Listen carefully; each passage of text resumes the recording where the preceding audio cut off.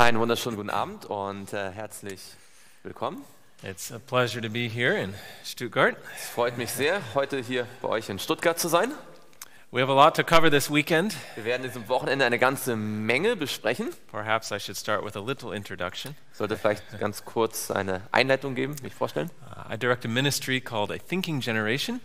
Ich stehe einem Missionswerk vor, einem Ministry, das heißt eine denkende Generation, a thinking generation. It is focused on true education, but specifically true education for the family.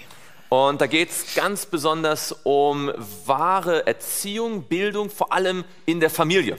Perhaps I should say true education for the young child.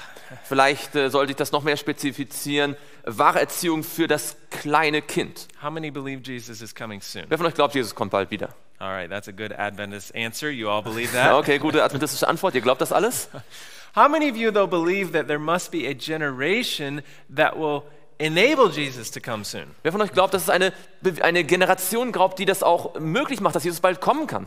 Yeah? Okay. In other words, there's a work to be done. Mit anderen Worten, es muss eine Aufgabe getan werden. And how will we have this generation without proper education? Und wie soll es so eine Generation geben ohne richtige Erziehung und richtige Bildung? And that education can come at any age. Und diese Bildung, diese Erziehung kann in jedem Alter geschehen. But the age at which it makes the most difference and the greatest impact is in the life of a young child. Aber dort, wo man am meisten eigentlich erreicht, wo man den größten Einfluss ausüben kann, das ist eigentlich in einem Kleinkind. So that's a lot of what we'll be looking at this evening, or this weekend. Also wir werden an diesem Wochenende vor allem uns auch damit beschäftigen.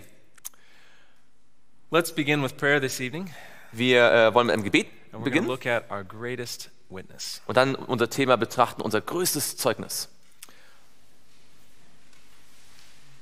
Our Father in heaven, we thank you for the privilege to come before you this evening. Lieber Vater im Himmel, wir danken dir für das Vorrecht, dass wir heute jetzt zu dir kommen können, To study your word and the counsel that you've given us.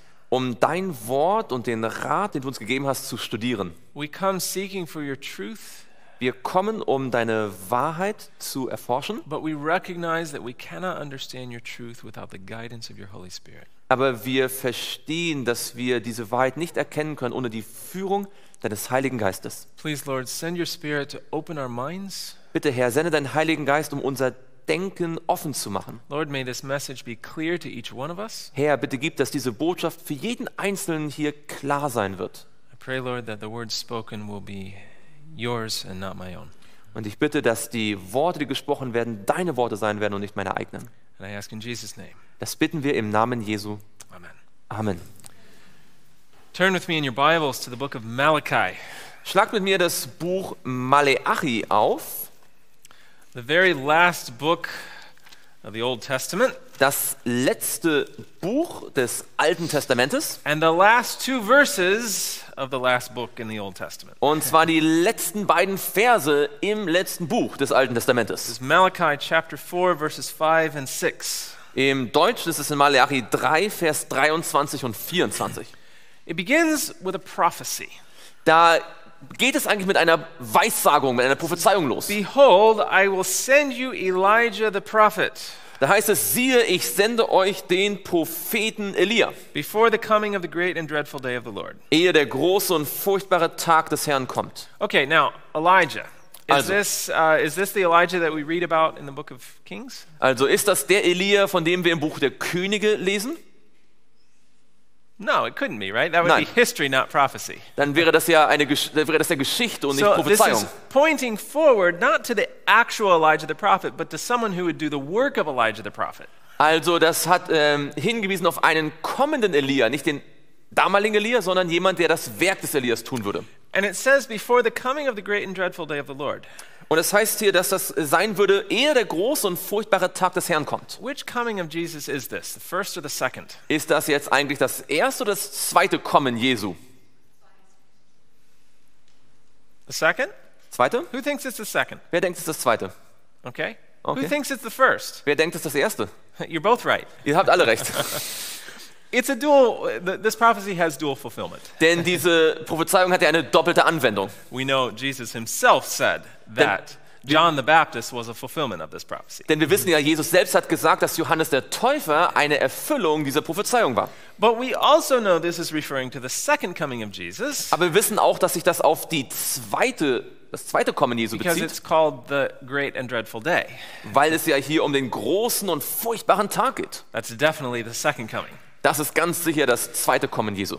Okay, so someone will come to prepare the way for Jesus to come. Also jemand wird kommen, um den Weg für Jesus vorzubereiten, dass er kommen kann. At this period in Earth's history, do we need a people prepared for Jesus' coming? Yes or no? Brauchen wir zu diesem Zeitpunkt in der Geschichte der Welt ein Volk, das vorbereitet ist auf das Kommen Jesu?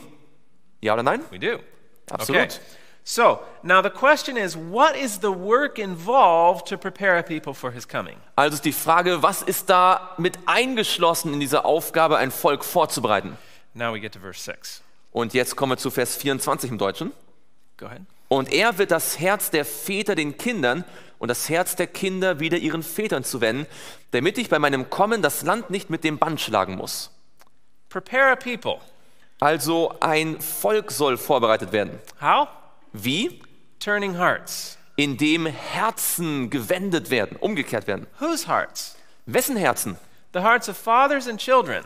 Das Herz von Vätern und von Kindern. Away from each other? Sollen sie voneinander entfernt werden? No, toward each other. Nein, sie sollen zueinander A gewandt werden. work of restoring the family. Das Werk, die Familien wiederherzustellen. Hearts of fathers to children, children to fathers. Also das Herz der Väter zu den Kindern und das Herz der Kinder zu den Vätern. According to Malachi, Gemäß von Malachi go ahead. heißt es, das Werk, die Familie wiederherzustellen, ist das Werk, das ein Volk für diese letzten Tage vorbereiten wird. Why? Warum? Why is this the work? Warum ist das jetzt die Why has Aufgabe? God specified Warum hat Gott so speziell prophesying about a work to be done to prepare a people for Jesus' coming? vorhergesagt, dass dieses Werk das Volk vorbereiten wird auf Why die has he Wiederkunft? specifically named the restoration of the family? Warum hat er ganz besonders die Wiederherstellung der Familie hier erwähnt? There is a lot that could be done to prepare a people for his coming. Why did he specifically name this work? Also da gibt es da viel, was getan werden kann, um das Volk vorzubereiten. Warum hat er ausgerechnet diesen Aspekt hier so betont? Any ideas? Habt ihr da vielleicht eine Idee? What's so significant about this? Was ist daran so bedeutsam?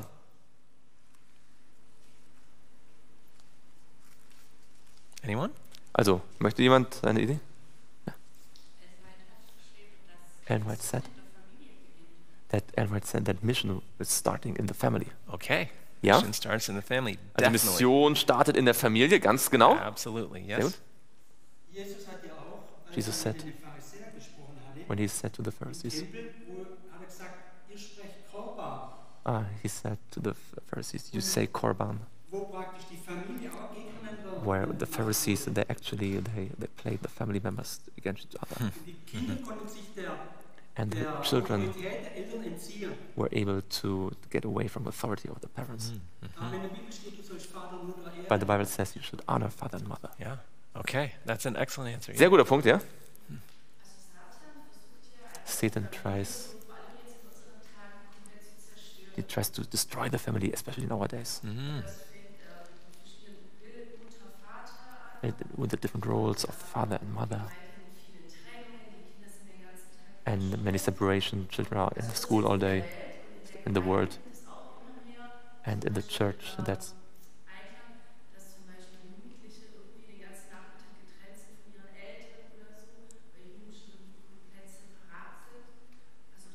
so, and the youth are separated from the adults. So all the different groups are separated, and they cannot learn from each other. This is an excellent point. So, Sehr guter Punkt. what I'm hearing here is that because Satan is attacking the family so hard, we can learn from that the family must be important. Also, wenn der Satan die Familie so sehr attackiert, dann müssen wir wohl feststellen, dass die Familie sehr wichtig sein muss. Did you have something to add? Ja. Es geht ja auch um das Segensgefälle. Also ich möchte jetzt da tief reingehen, weil ich habe verschiedene Bücher So. gelesen. Aber es geht um das den Menschenreich von Gott, Ah, dem there's- Vater, auf seine Familie. So there's a chain of blessing from the father to the family. Schreibt auch, dass And what it says. die Kinder gar nicht mehr fragen heutzutage, Vater, ist es richtig, dass ich die Person einlade? So children do not ask today, Father, is it correct? Is it okay to marry that person? Kannst du dir einen Segen dazu geben? Can you give you a blessing to this? Und dann, wenn die Kinder wissen, halt mal, zum Beispiel wie Abraham oder So like Jakob Abraham and seine Jacob, Kinder gesegnet hat, dass er when he blessed the dass nur children, einen Segen von meinem Vater bekommen kann, der kein anderer geben kann, gell? so I can only get a blessing from my father that no one else can give. Wenn er sagt, jawohl, mein Sohn, die kannst du heiraten, oder When he says, yeah, you can marry that one.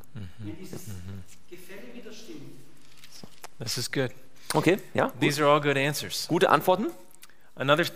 We could talk about how the family is the nucleus of society. Wir können darüber sprechen, wie die Familie so die kleinste Einheit der Gesellschaft ist. We could talk about how strong families create strong churches. Wir können darüber sprechen, wie starke Familien die Bestandteile von starken Gemeinden sind. There are many things we could talk about as to why the Lord has specified that a restoration of the family will prepare people for his coming. Es gibt viele Dinge, die man sagen kann, warum Gott ausgerechnet die Familien hier so besonders hervorhebt.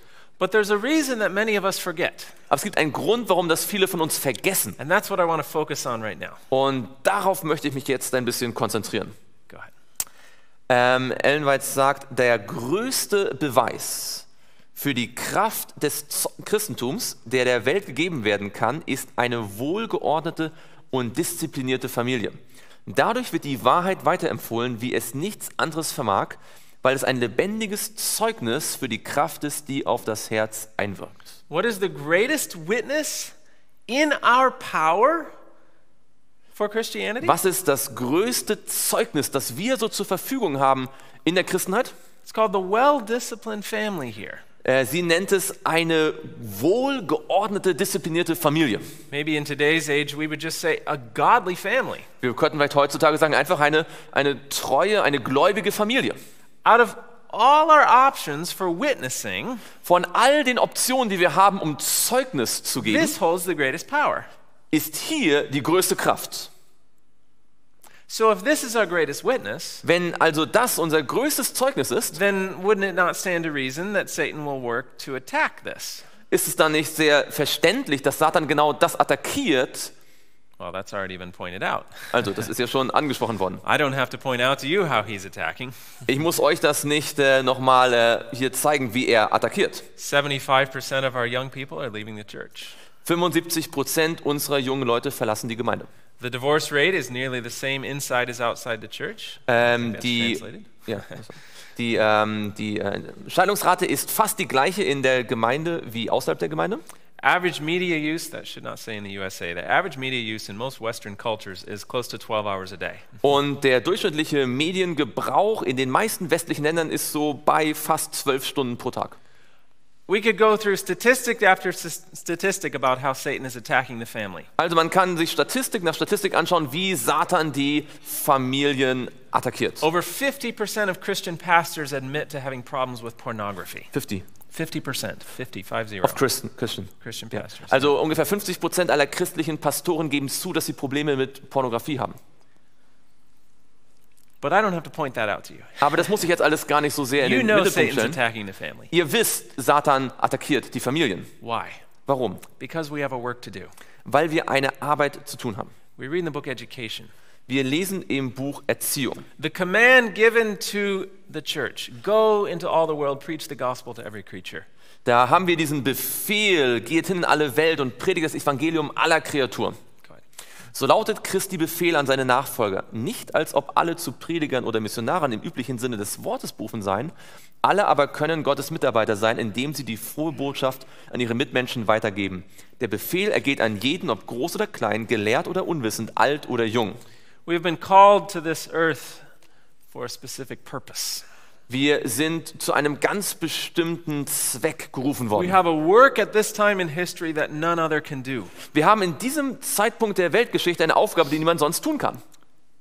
Jesus says, go, Jesus hat gesagt, geht, spread the word, verbreitet die Nachricht, preach the gospel, predigt das Evangelium and then the end will come. und dann wird das Ende kommen. And as we look at our options, our tools for the spread of the gospel, Und wenn man jetzt sich die Option anschaut, welche Möglichkeiten wir haben, das Evangelium weiterzugeben, what is the greatest that we have? was ist das Größte, was ist das beste Mittel, was es gibt? Der Einfluss einer gut geordneten und gut disziplinierten Familie ist weit größer zum Guten als der Einfluss einer kraftvollen Predigt vom Pult. Who likes a good sermon? Wer mag eine gute Predigt? I love good sermons. They Also can ich- be life-changing. Ich liebe gute Predigten, die können lebensverändernd sein. And here we read that the influence of that godly family can be even more powerful than the best sermon. Und hier sehen wir, dass der Einfluss einer gläubigen Familie noch wirksamer ist als die beste Predigt. So the question is, Also die Frage ist, where are we focusing our attention? worauf fokussieren wir unsere Aufmerksamkeit? Let me use an analogy here. Ich möchte eine Analogie verwenden. Suppose I wanted you to do a job for me.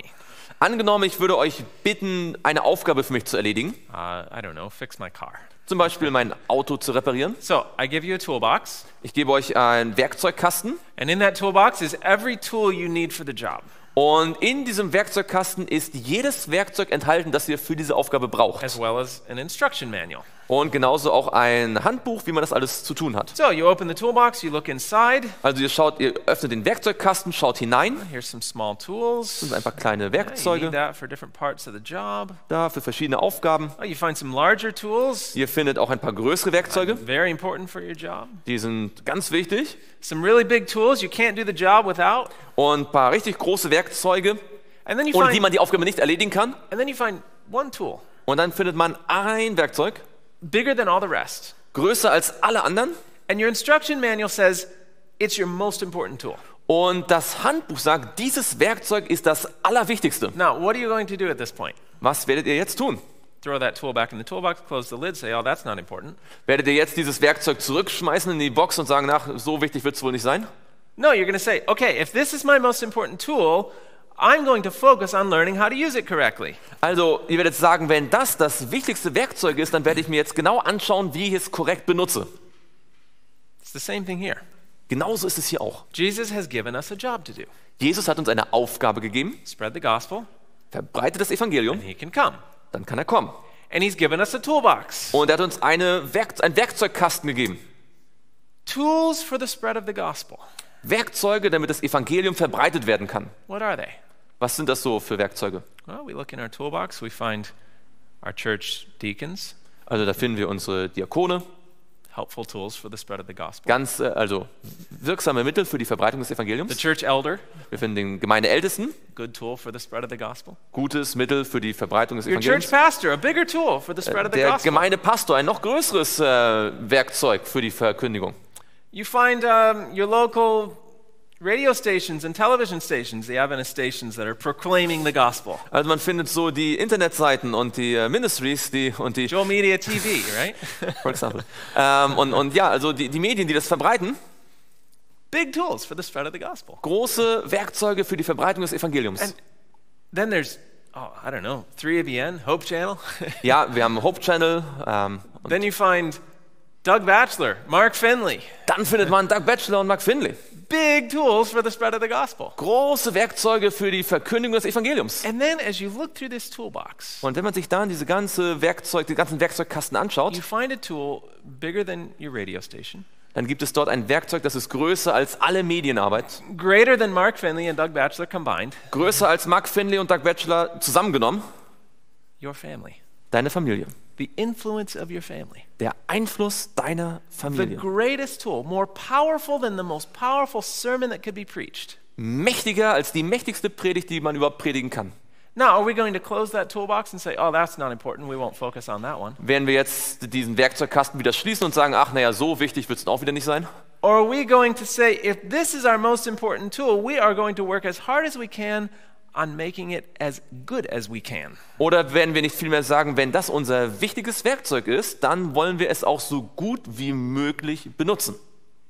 Where are we focusing our attention? Also worauf lenken wir unsere So Aufmerksamkeit? this evening, I'd like to take a look at 5 practical ways in which we can strengthen our family witness. Also heute möchte ich 5 praktische Punkte ansprechen, wodurch wir das Zeugnis durch unsere Familie stärken können. Because you realize, Denn wir verstehen ja, the influence, the witness is always there. das Zeugnis ist immer da. It can be good Es kann nämlich gut sein or it can be bad. oder auch schlecht. The witness is always there. Es gibt immer ein It's up Zeugnis. to us to improve that witness. Es liegt an uns, dieses Zeugnis zu verbessern. And the way we do that is improving that family unit. Und wir verbessern es, indem wir diese Familieneinheit Having verbessern. that well-ordered, well-disciplined, godly family. So eine wohlgeordnete, gut disziplinierte, gläubige Familie zu haben. So, here we go. 5 Also, practical ways. Hier sind die 5 praktischen The Punkte. first thing we can do, Das Erste, was wir tun können, focus on the early years. fokussiere dich auf die jungen Jahre. And I'm speaking of the early years of childhood. Also ich spreche hier von den frühen Kindheitsjahren. Now, you're probably thinking, well, the world does plenty of that. Ihr denkt vielleicht, die Welt macht das doch auch ganz viel. It's true. Wahr. Yeah, you have daycare and kindergarten and preschool and everything else. Also, da gibt's Focusing ja on the early years. Tagespflege und Kindergarten und Vorschule. But you know, they're missing something. Aber dort fehlt etwas. The reality is, many times we are neglecting to focus on what is most important during the early years. Die Tatsache ist, dass wir meistens die wichtigsten Dinge in den jungen Jahren vernachlässigen. What is important? Was ist denn wichtig? Character. Charakter ist wichtig. Studies show, let's turn to some brain science here. Wir schauen uns ein bisschen Neurowissenschaften an. Well, let's go through a list of functions. Wir schauen uns hier ein paar Funktionen an, eine Liste, also Geistlichkeit, der Zusammenhang zwischen Ursache und Wirkung erkennen, Emotionen, Beziehungen, Verhaltensmanagement, Sprache, Gedächtnis, moralisches Urteilsvermögen, Gewissen und Charakter. Is this an important list, yes or no? Ist das eine wichtige Liste, ja oder nein?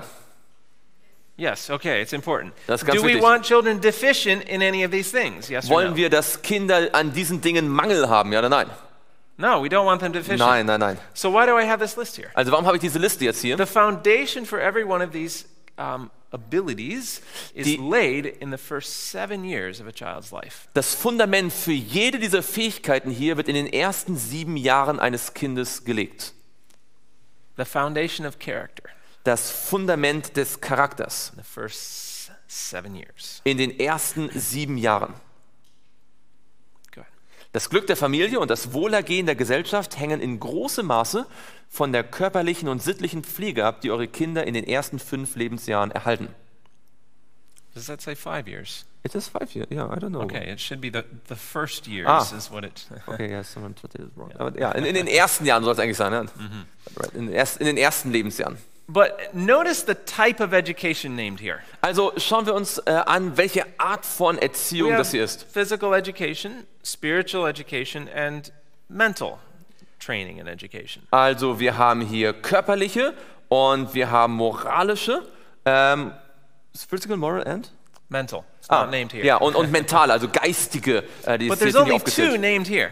Aber hier sind nur 2 erwähnt. Physical and moral or spiritual. Und zwar körperlich und geistlich. In other words, we should be focusing on those things in the early years, and the mental training could come later. Mit anderen Worten, in den frühen Jahren muss man sich vor allem auf das Körperliche und das Geistliche konzentrieren. Das Mentale, das Geistige, das kommt dann später. Here's some research, some secular research. Go ahead. Es gibt hier ein bisschen Forschung aus der Welt. Das Bewusstsein eines Kindes entwickelt sich überraschend früh in der Entwicklung. Ihre Grundlagen werden in den ersten 3 Jahren des Lebens gelegt. The first 3 years. In den ersten 3 Jahren. Secular research studying the development of conscience. I find that interesting. Das ist säkulare Forschung, die das Entstehen des Gewissens, des Bewusstseins vielmehr But I'm thankful, studiert. I'm thankful they did. Also ich bin ganz dankbar, dass sie das studiert haben. The foundation's laid in the first 3 years. Das Fundament wird in den ersten 3 Jahren gelegt. They did a study, what we call a longitudinal study, Longitudinal. looking at a long Ja, period, Langzeit. Es war eine Langzeitstudie, ja, natürlich. which looked at a large group of people over, I believe it was a 35-year span of time, I think. Wo man so über 35 Jahre eine ganze Reihe von Menschen angeschaut hat. And they found that who a person was morally Und man hat herausgefunden, dass die Moralität einer Person, their conscience, the character, the moral decisions they made, die moralischen Entscheidungen, der Charakter einer Person, you could almost predict that about them by the time they were age 3. das konnte man in den meisten Fällen schon beinahe vorhersagen zu dem Zeitpunkt, als sie 3 Jahre alt waren. Science tells us that who a person is morally is set by age 3.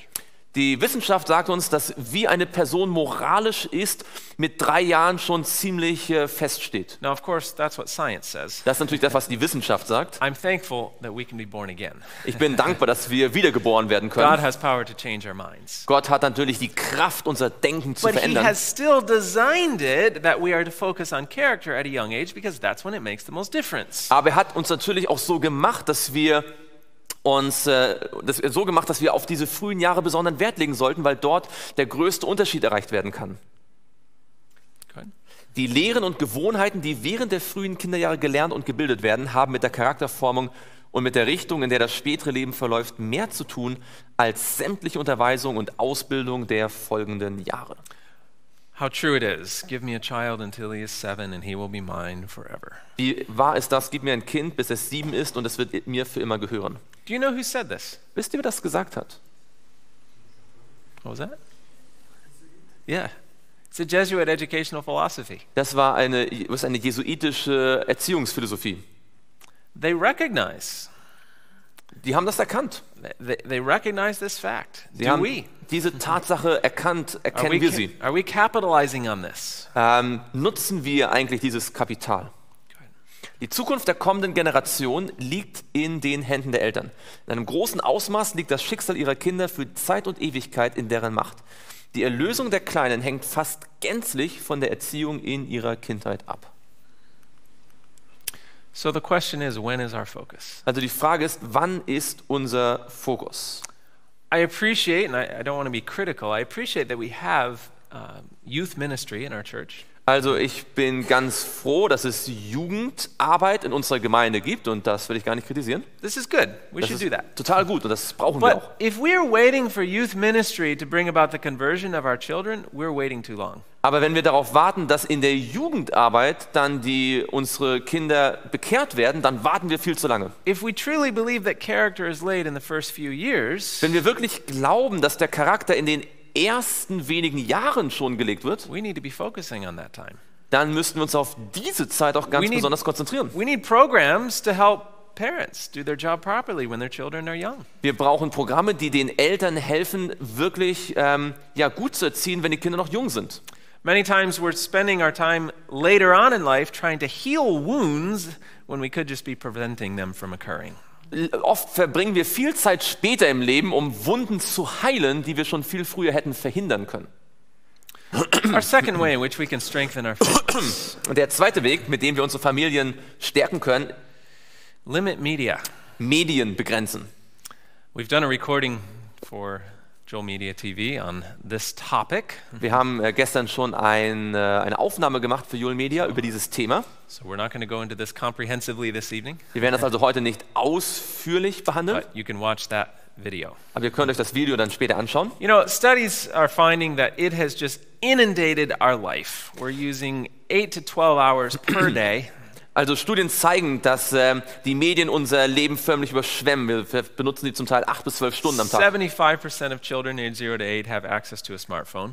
75% der Kinder bis 8 Jahren haben Zugang zu einem Smartphone. And whether we're using this much or not, though, Und we could realize that we're using more than we would have 50 years ago. Und je nachdem, ganz egal, ob wir jetzt tatsächlich so viel auch Medien konsumieren oder nicht, wir alle wissen, wir benutzen viel mehr Medien als noch vor 50 Jahren. So the question is, how is it affecting us? Also die Frage ist, welchen Einfluss hat das What auf is uns? even a little bit doing? Macht schon ein bisschen was einen Unterschied? Let me introduce you to a rather famous researcher. His name's Dr. Nicholas Kardaras. Ich möchte euch einen ziemlich berühmten Wissenschaftler hier vorstellen. He is an addiction specialist, one of the top in the world. Er ist einer der absoluten Top-Spezialisten für Sucht. And for many years, he's focused on very difficult addiction cases of drugs. Er hat sich viele Jahre lang auf besonders schwere Drogensuchtfälle But spezialisiert. recently, he's begun to focus on media addictions. Aber er hat sich in jüngster Zeit mit Mediensucht mehr beschäftigt. Let me read you a quote from him. Ich möchte euch ein Zitat von ihm vorlesen. Ich habe mit Hunderten von Heroin- und Crystal-Meth-Abhängigen gearbeitet. Und was ich sagen kann, ist, dass es leichter ist, einen Heroinsüchtigen zu behandeln, als einen echten Bildschirmfreak. How many of you give their children heroin? Wer von euch gibt seinen Kindern Heroin? No, I didn't think so. Na, ich denke nicht. But here we are just freely giving them something even more addicting. Aber hier geben wir ihnen vielleicht ganz umsonst frei etwas, was vielleicht noch mehr abhängig macht. This is a dangerous substance. Das ist eine gefährliche Substanz. Many problems are linked to childhood media use. Viele Probleme werden mit dem Kindheitsgebrauch von Medien verbunden. Both problems with the brain in terms of delayed development and attention deficit disorders, things like that. Also Probleme mit dem Gehirn, mit verspäteter Entwicklung und auch Aufmerksamkeitsstörungen. Also problems with health, Probleme mit der Gesundheit, the health of the body, the health of the eyes. Gesundheit des Körpers, Gesundheit der Augen. There are many studies that could be done, studies particularly on the development of the eye. Ja, es gibt einige Studien über die Entwicklung des Auges, die gemacht worden sind. And studies have found that children who spend less time outside are at a greater risk of developing myopia. Da heißt es hier, Kinder, die weniger Zeit mit Spielen im Freien verbrachten, hatten ein größeres Risiko, Kurzsichtigkeit But zu of course, entwickeln. as they're sitting there on the media, they're not getting time outside. Aber wenn sie da vor ihren Medien sitzen, haben sie nicht viel Zeit draußen. There's also the problem with blue light, which Es is gibt auch das Problem mit dem blauen the Licht. type of light emitted by the screen. Das ist das Licht, das der Bildschirm absendet. And this light is damaging to the retina of the eye, Dieses Licht schädigt die Netzhaut des and it Auges also directly affects our body's circadian rhythms and sleep cycles. und hat einen direkten Einfluss auch auf den zirkadianen Rhythmus unseres Körpers und den Schlafzyklus. As far as the connection to attention deficit disorders, as children are conditioned to having the media make them pay attention, pretty soon they lose the ability to hold attention for themselves. Wenn Kinder konditioniert werden, zuzulassen, dass etwas anderes, also die Medien, ihre Aufmerksamkeit fesselt, verlieren sie die Kontrolle über ihre eigene Aufmerksamkeit. But let's just think about how childhood used to be. Lass uns drüber nachdenken, wie war die Kindheit früher? You know, they spent time playing outside. Sorry, that's not working. There we go. All Ja. right. Also sie haben draußen gespielt, Go ahead, Tulis. sie haben genug körperliche Bewegung gehabt, sie haben Hilfe bei der täglichen Arbeit im Haus und im Freien gehabt, sie haben durch Lernen erkundet, sie haben die Folgen im realen Leben selbst erfahren und sie haben mit Bleistift, Papier, Schulbüchern und einer Lehrperson gelernt. Of course, now we've replaced that with media. Jetzt haben wir das durch Medien ersetzt. And now they're playing on the smartphone. Jetzt spielen sie am Smartphone. They're sedentary. Sie sitzen die ganze Zeit noch. They're being entertained instead of having to work. Sie werden nur noch unterhalten und arbeiten nicht mehr. There's no need for creativity because it's already been imagined for them. Sie müssen nicht mehr kreativ sein, weil das alles für sie schon vorgekaut wird. Now you just hit Control Z instead of having a real life consequence. Jetzt kann man einfach nochmal Reset drücken, anstatt dass es wirklich echte Konsequenzen gibt im Leben. And they're not even using books and paper and pencil anymore. Und sie benutzen auch keine Kinder und keine Bücher und keine Stifte und kein Papier mehr. And people say, well, that's just the new reality. Und Leute sagen, ach naja, das ist nur die neue But Realität. the studies show that how it used to be is far better for the development of the brain. Aber Studien zeigen, wie es früher war, ist es sehr viel besser für die Entwicklung des Gehirns. Now, when it comes to educational media, Jetzt, wenn es um Bildungsmedien geht, we have, to my knowledge, not a single study that has shown a long-term benefit from educational media. gibt es, soweit ich weiß, nicht eine einzige Langzeitstudie, die zeigt, dass Bildungsmedien irgendeinen Vorteil bringen. Although probably the most significant argument against educational media Obwohl das wahrscheinlich häufigste Argument gegen is Bildungsmedien ist, that many of the tech company CEOs ist, dass viele von den Konzernchefs der großen Technologieunternehmen are sending their children to tech-free schools. ihre Kinder an Schulen schicken, wo Medien nicht erlaubt sind. In fact, Steve Jobs said his children haven't even used the iPad. Steve Jobs, der Gründer von Apple, hat tatsächlich gesagt, dass seine Kinder gar kein iPad benutzen dürfen. Remember this. Erinnert euch daran. Wenn dein Kind ein Smartphone verwenden kann, kann es auch einfach diese Sachen bedienen. Right? Nicht wahr? Let's go back to how it used to be. Lasst uns dahin zurückgehen, wie es mal gewesen ist. But we're talking about the family, the strength of the family. Aber wir sprechen über die Stärke oder die Kraft der Familie. It's easy to point the fingers at the children. Don't use so much media. Es ist ganz einfach, auf die Kinder zu zeigen und sagen, ihr sollt nicht so viel Medien We gebrauchen. ourselves are on our device telling the kids not to use it. Wenn wir selbstständig am Gerät hängen und unseren Kindern sagen, wir sollen es nicht gebrauchen. What kind of priorities are we setting? Welche Prioritäten setzen wir? Are we recognizing the child's character development as the greatest priority? Erkennen wir, dass die Charakterentwicklung unseres Kindes die größte Priorität ist? Or are we telling them that the phone is more important than they are? Oder sagen wir, dass unser Handy uns wichtiger ist als das Kind? Media is doing its job at separating the family. Medien machen ihre Aufgabe ganz gut, die Familien zu trennen. Our third area to strengthen our family is to focus on character development as our greatest priority. Dritter Punkt, um unsere Familien zu stärken, ist, sich auf die Charakterbildung zu fokussieren als höchste Priorität. How many of you have ever gone on a long trip somewhere? Wer von euch hat schon mal eine lange Reise unternommen? Driving somewhere? Yeah? Ja. Okay. Maybe a couple of days journey or something. Also mehrere Tagesreisen. And you're going as a family. Und man geht so als Familie. So as you're packing the car, Wenn man das Auto packt, can everybody bring everything they want? kann jeder alles mitnehmen, was er möchte. All the kids bring all their toys, all their clothes. That's what Können they all want die to do, Kinder right? ihre Spielsachen und all ihre Kleidungssachen mitnehmen, wie sie es No, wollen? you Nein, have to limit it, right? das muss man begrenzen, oder? Here's your suitcase, it has to fit in there. Da ist dein Koffer, das muss alles da reinpassen. Imagine though you're going on a long trip Stellt euch aber vor, ihr geht auf eine lange Reise and you're flying.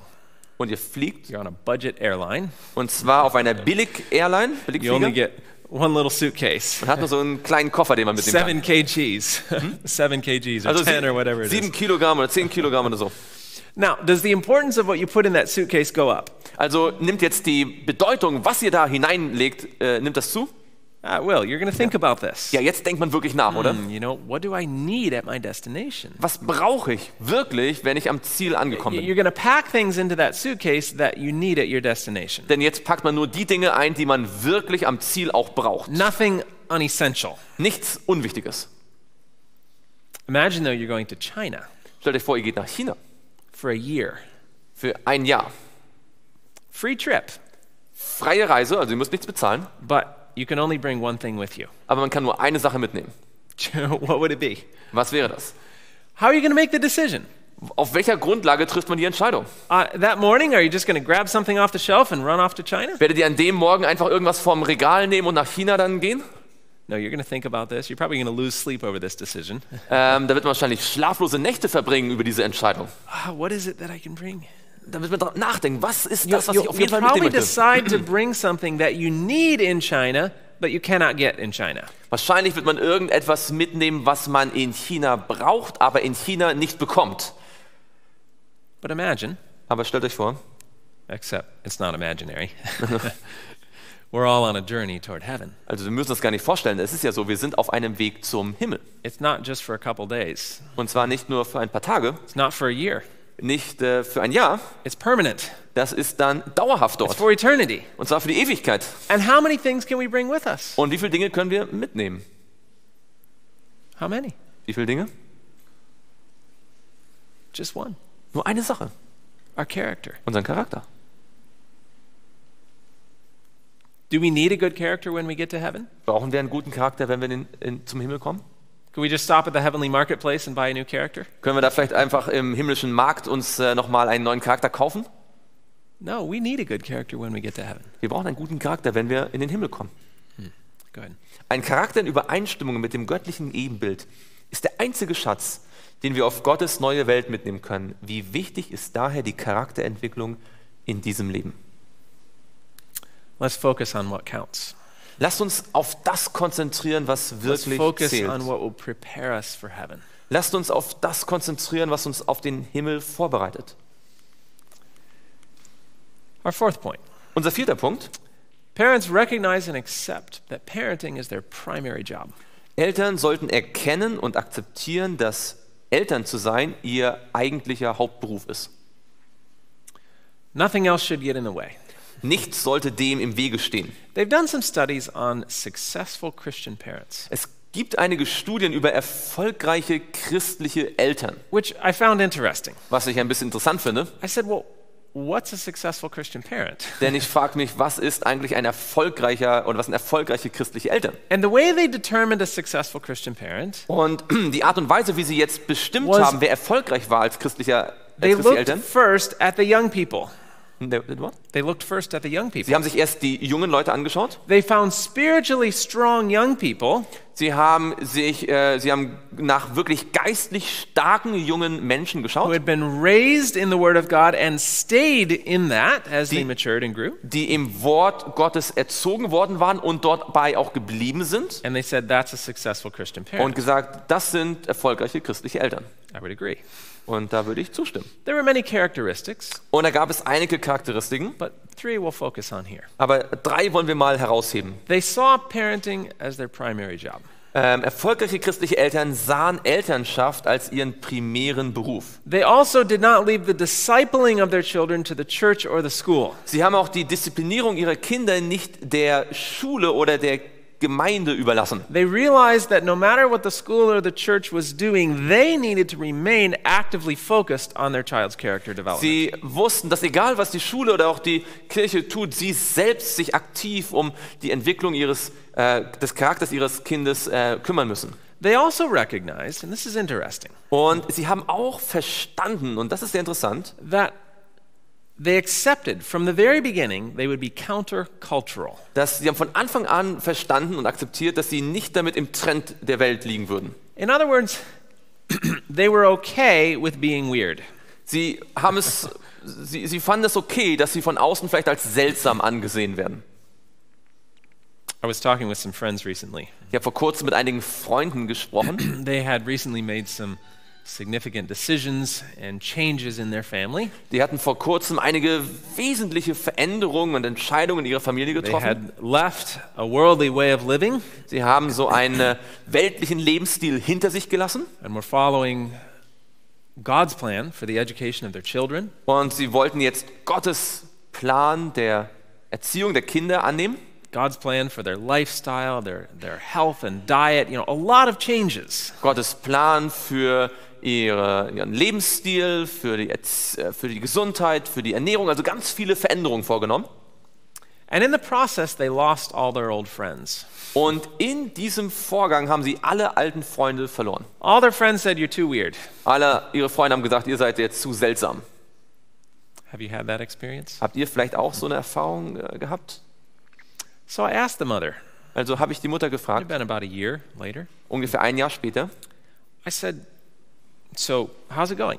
Ich habe gesagt, ja, wie geht's euch jetzt? Would you have anything to encourage someone who's in a similar situation? Also man möchte euch jemanden ermutigen, der so in so einer Situation ist, oder? Where they feel so weird and all their friends have left them because they're so different.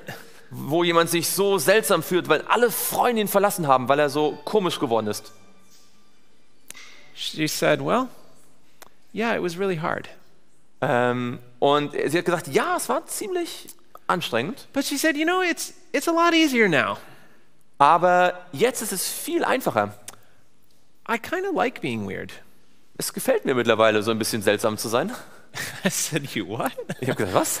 You like being weird? Du magst es, seltsam zu sein? She said, no, I don't mean that. Nein, hat sie gesagt, See, nein. not that I like being weird just to be weird. Also ich mag es nicht, einfach nur seltsam zu But sein, um she seltsam said, zu sein. I'm realizing something. Aber sie hat gesagt, ich verstehe jetzt. My friends think I'm weird, Meine Freunde denken, ich bin seltsam, but I'm following God's plan. aber ich folge doch einfach Gottes Plan. So God doesn't think I'm weird. Gott denkt nicht, dass ich seltsam bin. And if God thinks I'm normal and my friends think I'm weird, then I like being weird. Wenn Gott also denkt, ich bin ganz normal und meine Freunde denken, ich bin seltsam, dann ist es okay für mich, seltsam zu sein. I said, I like that attitude. Und ich habe gesagt, diese Einstellung gefällt mir. We need to learn to see things from God's perspective. Wir müssen lernen, Dinge aus der Perspektive Gottes zu sehen. When he asks us to do something that is different from the world around us, Wenn er uns etwas bittet, etwas zu tun, das anders ist, als die Welt es um uns herum tut, which he said he would, was er ja schon gesagt hat, dass er das tun we're wird. called to be a peculiar people. Wir sind gerufen, ein besonderes Volk zu sein. We're worried so much about being different than the world. Und wir machen so viel Sorgen darum, dass wir jetzt anders sind als die Welt. But if God thinks we're normal and the world thinks we're weird, then we should just like it that way. Aber wenn Gott der Meinung ist, dass wir ganz richtig, ganz okay, ganz normal sind und die Welt denkt, wir sind seltsam, dann sollten wir das eigentlich ganz gut so finden. Go ahead. Es gibt kein wichtigeres Arbeitsfeld als jenes, das den Gründern und Hütern des Heims übertragen ist. Keine Aufgabe, die menschlichen Wesen anvertraut ist, schließt größere und weitreichende Folgen in sich als das den Vätern und Müttern anvertraute Werk. There's nothing more important. Es gibt nichts Wichtigeres. All right, our fifth point. Unser 5. Punkt, I realize this one is not politically correct, und mir ist bewusst, das ist jetzt nicht politisch korrekt, but we're not interested in political correctness, I hope. aber politische Korrektheit ist mir jetzt nicht so wichtig. We're interested in correct according to God. Und was uns viel wichtiger ist, dass wir korrekt sind in den Augen Gottes. And that is, Und das ist, stay at home, moms. Mütter, bleibt zu Hause. Now again, we're specifically speaking in the early years of childhood. Wir sprechen jetzt ganz besonders hier von den frühen Jahren der Kindheit. I realize that, especially here in Germany, home education is not an option. Mir ist bewusst, dass hier in Deutschland Heimschule keine Option ist. But there's still a lot that a mother can do in the early years of a child's life. Aber es gibt doch sehr viel, was eine Mutter tun kann in den ersten frühen Jahren der Kindheit. She can be as Hannah, the mother of Samuel, Sie kann wie Hannah sein, die Mutter von who in the Samuel, first few years of that child's life laid his character. die in den ersten Jahren seines Lebens den Charakter gelegt hat.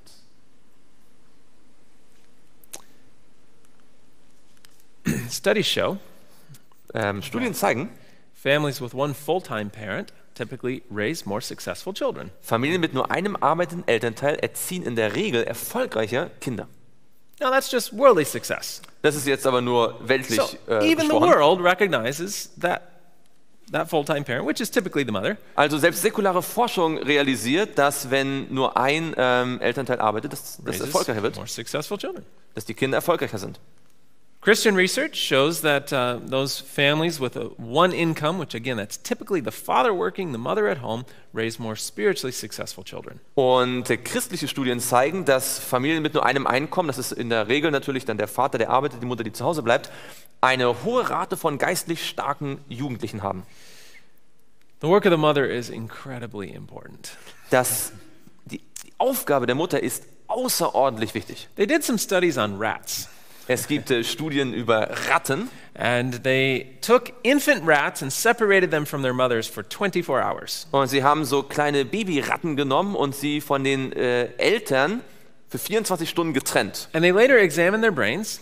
Sie haben später die Gehirne And sich they found angeschaut. that just that 24-hour time of maternal separation, we call it, Und sie haben herausgefunden, dass diese nur 24 Stunden Trennung von der Mutter, wie wir sie nennen, doubled the rate of what we call apoptosis, which is the brain cells dying. die Apoptose, also das ist der Vorgang, wo Gehirnzellen sterben, verdoppelt hat.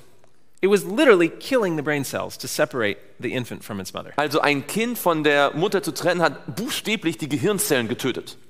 They've also found physical damage to an area of the brain known as the hypothalamus. Man hat physischen Schaden an einer Gehirnregion festgestellt, dem Hypothalamus. Again, any separation of mother and child, Bei der Trennung von Kind und Mutter, even for just a short period of time, selbst bei kürzeren Zeitperioden, will cause the stress hormones to raise. das führt immer dazu, dass die Stresshormone ansteigen. And these stress hormones are actually lethal to cells of the hypothalamus. Und diese Stresshormone sind dann tödlich für die Zellen dort im Hypothalamus. The hypothalamus is important for the endocrine system. Is this translated? Und das ist, ja, There we hier. go. Also es ist wichtig für das Endokrinsystem, das automatische Nervensystem, das Verhalten, den Metabolismus, das Wachstum und die Entwicklung. A very vital area of the brain, physically damaged by Also maternal separation. ein sehr wichtiger Bestandteil des Gehirns wird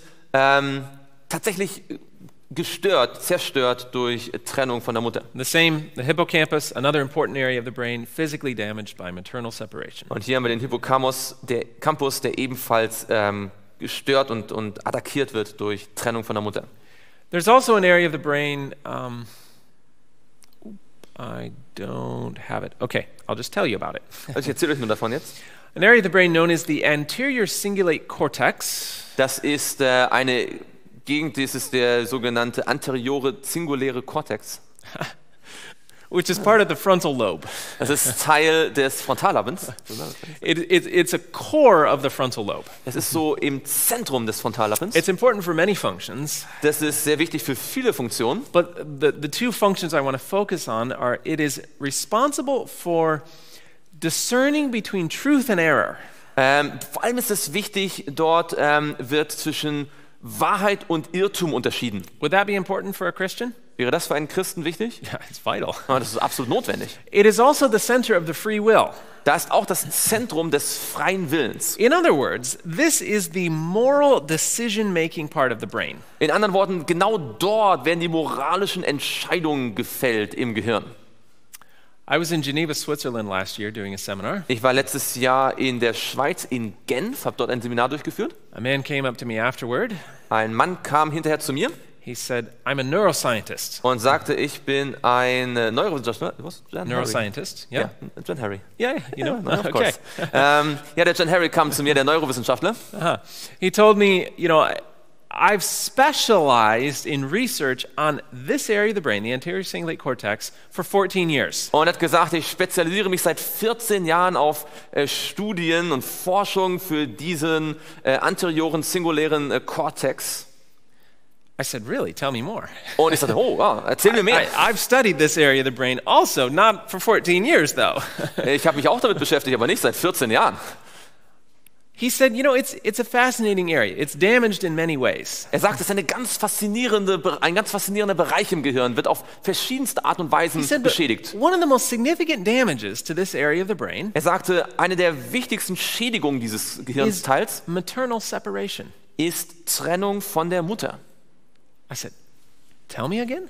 Ich habe gesagt, sag das nochmal. You mean the moral decision-making part of our brain is specifically damaged by maternal separation? Und ich habe ihn gefragt, also sag das nochmal. Der Teil unseres Gehirns, wo wir moralische Entscheidungen fällen, wird besonders dadurch geschädigt, dass Kinder von der Mutter getrennt sind? He said, yes. Er sagte ja. I said, the devil knows what he's doing, doesn't he? Und dann habe ich gesagt, der Teufel weiß, was er tut, oder?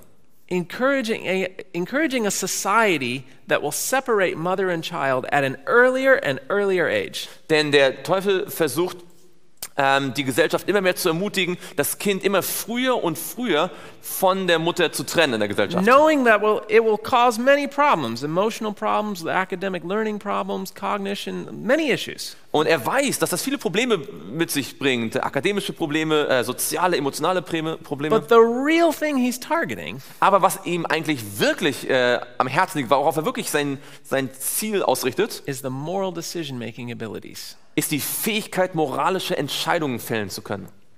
But we didn't have to turn to science for this. Aber dazu musste man jetzt nicht erstmal zur Wissenschaft gehen.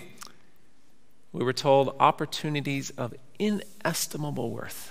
Uns ist gesagt, es gibt Gelegenheiten von unschätzbarem Wert. Okay. Unendlich kostbare Möglichkeiten, die jeder Mutter anvertraut sind. How much is inestimable? Wie viel ist unschätzbar? Can you give me a number? Kann man das irgendwie mit Zahlen ausdrücken? No, that's impossible, right? Nein, das ist unmöglich, It's oder? inestimable. Das ist unschätzbar. They actually they tried to estimate the value of a mother's work.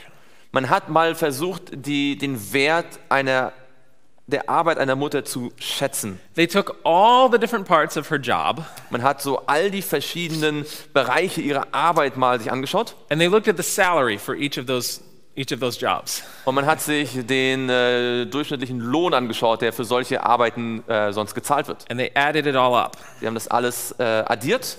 Let's just say mothers are the most underpaid people on the planet. Man kann mit Sicherheit sagen, Mütter sind die bei weitem unterbezahltesten Menschen auf dem Planeten. But that was a secular standpoint. Aber das war von einem weltlichen Standpunkt aus betrachtet. What they did not calculate Was man dort noch gar nicht einkalkuliert hatte, was training a soul for eternity. war die Aufgabe, eine Seele für die Ewigkeit auszubilden. Because you can't calculate that. Denn das kann man gar nicht kalkulieren. That has a value beyond computation. Das hat einen Wert, den man mit Zahlen gar nicht angeben kann. Die zartesten irdischen Bande bestehen zwischen der Mutter und ihrem Kind. Das Kind ist leichter durch das Leben und Beispiel der Mutter als das des Vaters zu beeindrucken, denn ein stärkeres und innigeres Band der Einheit verbindet sie. Now, don't get upset, fathers.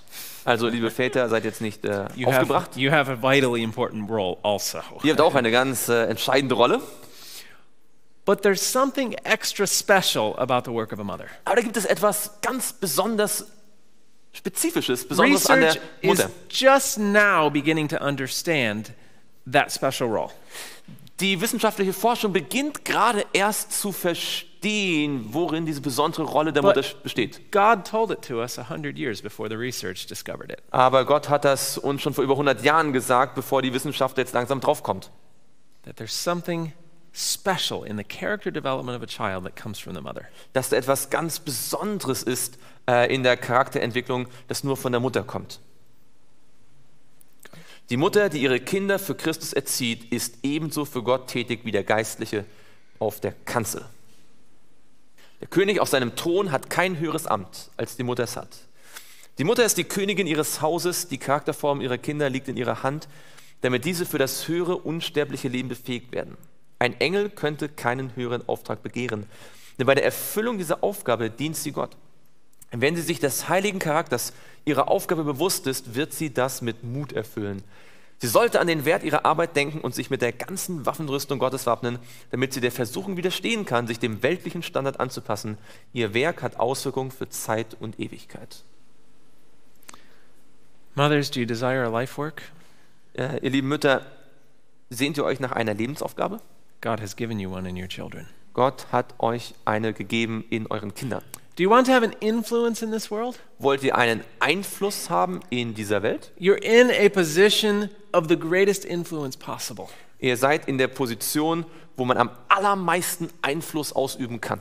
Do you want to be a power for good in this world? Willst du eine Kraft für das Gute sein in dieser The Welt? Lord has decreed that next to God, the mother has the greatest power for good in the world.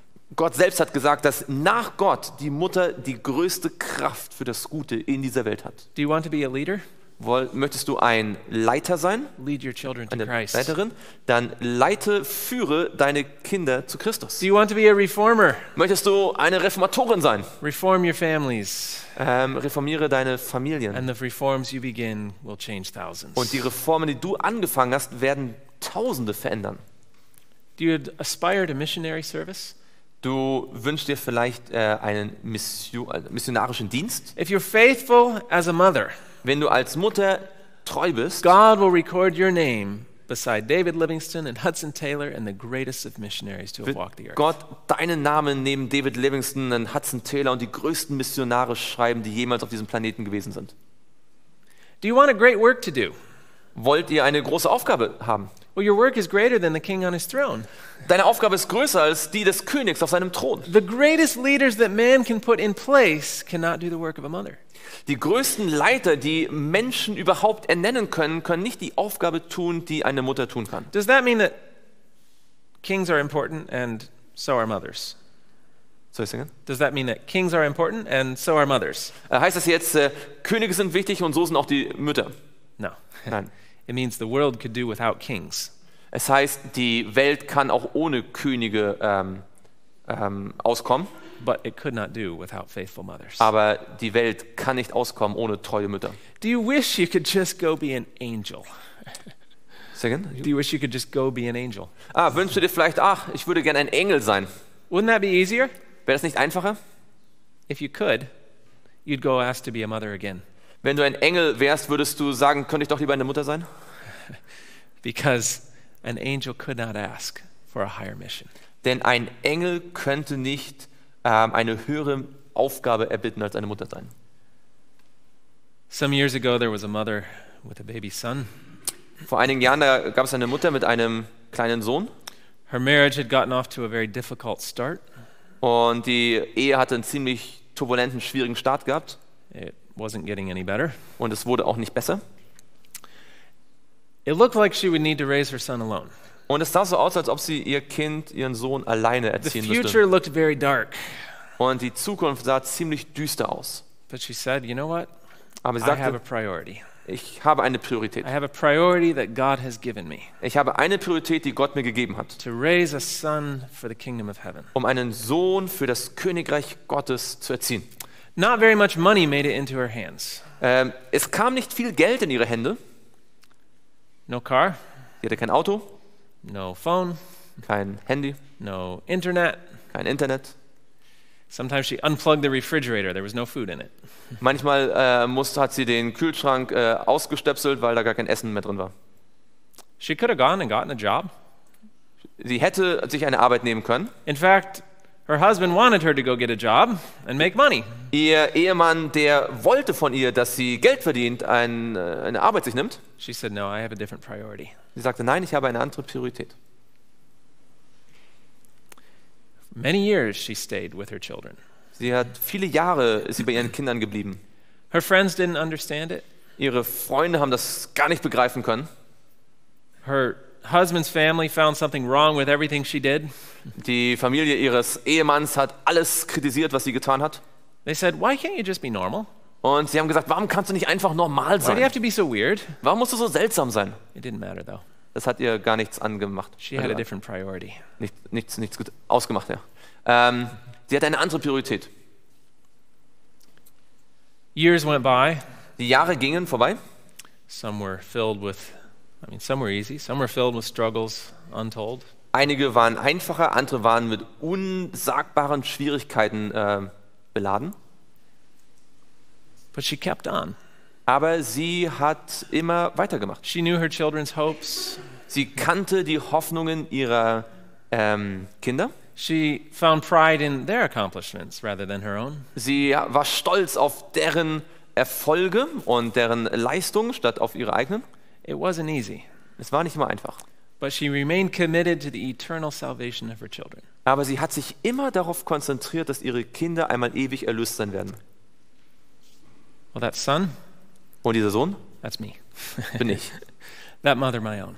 Das ist meine eigene Mama gewesen. How true it is. Wie wahr ist es, When the judgment shall sit, dass wenn das Gericht when the tagt books will be opened, und die Bücher aufgetan werden when the well done of the great judge is pronounced, und das Wohlgetan des großen Richters ausgesprochen the wird crown of immortal glory is placed upon the brow of the victor, und die Krone unsterblicher Herrlichkeit auf das Haupt des Siegers gesetzt wird, many will raise their crowns. werden viele ihre Kronen vor dem In sight versammelten of the assembled universe say, Universum abnehmen, pointing to their mother, auf ihre Mutter zeigen und sagen, she made me all I am through the grace of God. sie machte mich zu dem, was ich durch die Her Gnade Gottes geworden bin. prayers, her instruction have been blessed to my eternal salvation. Ihre Gebete, ihre Unterweisungen haben mich zu meinem ewigen Heil geführt. Can you find anything more important than this? Kann man irgendwas Wichtigeres finden als das hier? Is there anything of higher priority than this? Gibt es irgendeine höhere Priorität als das? Is it radical?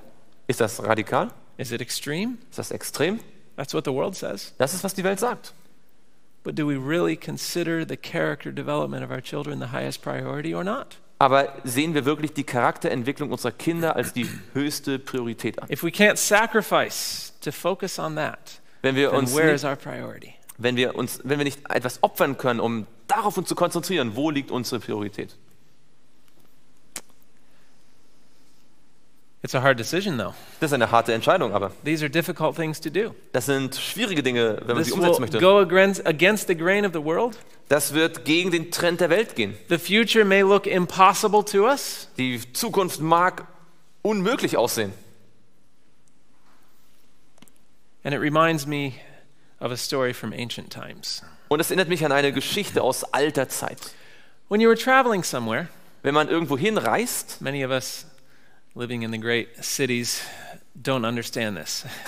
viele von uns, die in den großen Städten leben, die verstehen das gar nicht. Where we get in our car, we turn on the lights and drive to our destination. Denn wir steigen ins Auto, machen das Licht an und fahren zu unserem Ziel. But before you had cars Aber bevor man Autos hatte and you were traveling in the mountains, und man in den Bergen reisen musste, you didn't even have a flashlight to cast a glow and a beam into the distance. hatte man nicht mal eine Taschenlampe, dass man irgendwie ein bisschen so die Entfernung aufleuchten konnte. No, you had a little oil lamp. Nein, man hatte so eine kleine Öllampe. It cast a small glow around it. Da hat so einen kleinen Lichtschein um sie herum. Now you could hold it up here, Man kann sie da oben halten, but that would just blind you. aber das macht einen nur blind.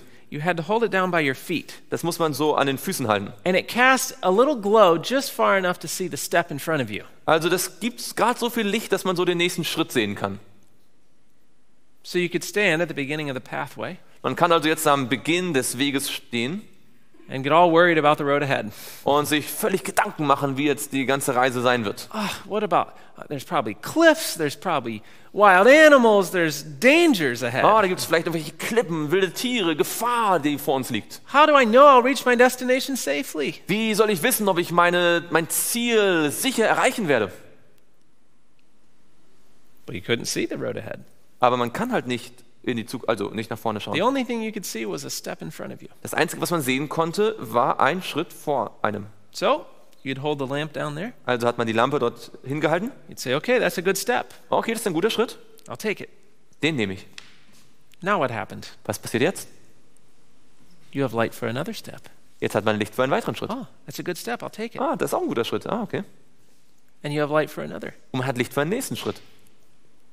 And you have light for another. Und man hat Licht für einen nächsten And Schritt. down this path you would go, step by step by step. Und so würde man den ganzen Pfad gehen, so Schritt für Schritt. Never seeing the road ahead, Man würde nie die ganze Straße sehen, but seeing light for the step in front of you. aber man hat immer genug Licht für den nächsten Schritt. And God works with us that way.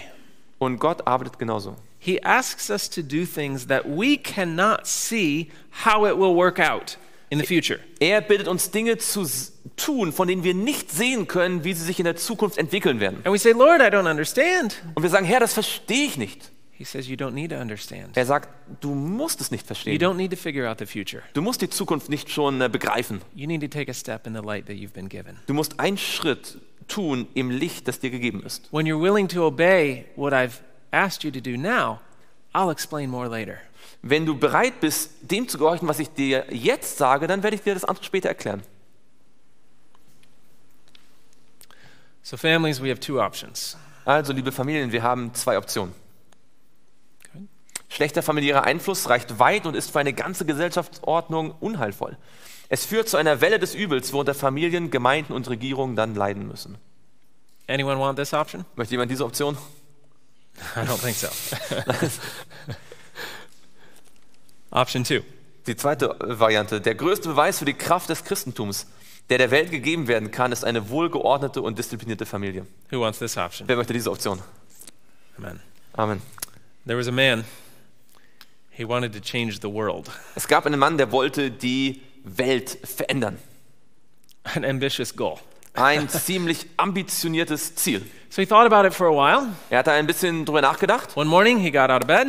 Eines Morgens stand er aus dem Bett auf. All right, today's the day I'm going to start changing the world. Er sagte, heute ist der Tag, ich werde die Welt verändern. He got out the map. Er hat sich die Karte aufgeschlagen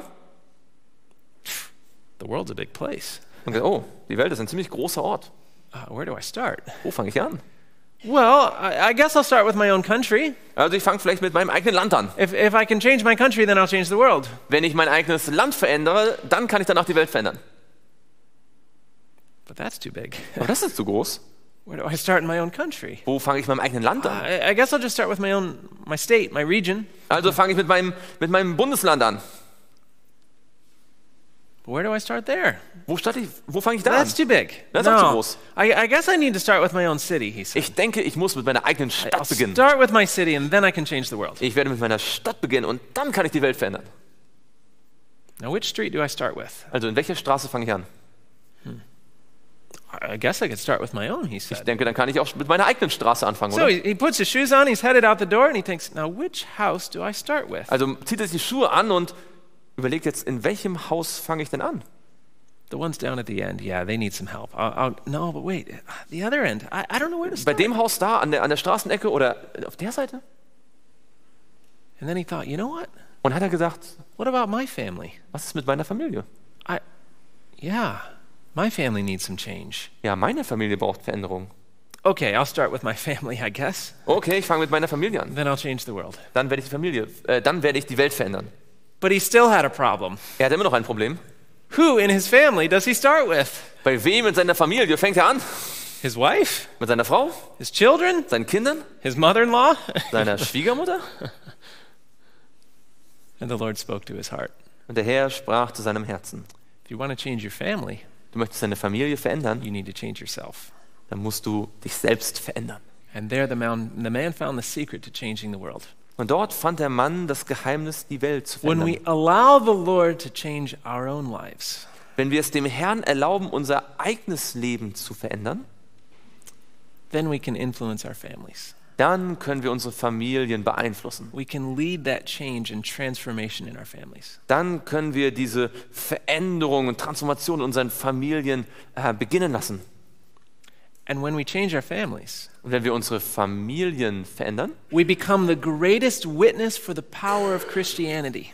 dann haben wir das größte Zeugnis für The die most Kraft des Christentums. Powerful sermon that can be preached. Die machtvollste Predigt, die überhaupt gepredigt werden kann. And we change our community. Und wir verändern dadurch unser Umfeld. And if every one of us does that, Und wenn jeder Einzelne von uns das tut, we change the world. verändern wir die Welt. We spread the gospel. Wir verbreiten das Evangelium. And Jesus comes. Und Jesus kommt. How many here Wer von uns heute hier would like to say, möchte sagen, as Joshua said in the Bible, so wie Josua es gesagt hat in der Bibel, other people can do what they want. die anderen können tun, was sie wollen. They can make whatever decisions they want. Sie können Entscheidungen fällen, wie immer sie möchten. But as for me Aber ich and my house, und mein Haus, we will serve the Lord. wir wollen dem Herrn dienen. Amen. Let's Amen. pray. Lass uns beten. Father in heaven, Lieber what Vater im Himmel, a great task you have given us. du hast uns wirklich eine große Aufgabe gegeben. The reality is, it's impossible. Und die Realität ist, es ist vollkommen unmöglich. But all things are possible with you. Aber bei dir sind alle Dinge möglich. So Lord, we come this evening recognizing our need. So Herr, so kommen wir heute Abend und uns ist unsere Bedürftigkeit bewusst. We are willing for you to transform our families so that we can be lights to our communities. Wir sind bereit, dass du unsere Familien veränderst, sodass wir ein Licht für unsere Umgebung sein We können. recognize this may involve difficult decisions and changes. Und uns ist bewusst, dass das vielleicht auch schwierige Entscheidungen und Überlegungen mit einschließen But wird. you have promised to help, Du hast aber versprochen, uns zu helfen. and we come claiming that promise. Und wir kommen jetzt, um diese Verheißung in Anspruch zu nehmen. Please give wisdom, Gib uns bitte Weisheit, strength, Kraft, guidance, Führung, courage, Mut. whatever it is Was that immer is wir brauchen. needed. We claim your promise, we ask for help, Wir nehmen deine Verheißung in Anspruch und bitten um Hilfe. and we thank you, Lord, for the Sabbath that's now upon us. Und wir danken dir, Herr, auch für den Sabbat, den wir jetzt haben We dürfen. trust that you have many blessings in store for us today. Und wir glauben auch, dass du heute noch viele Segnungen für uns bereithältst. And we ask in Jesus' name. Das bitten wir im Namen Jesu. Amen. Amen.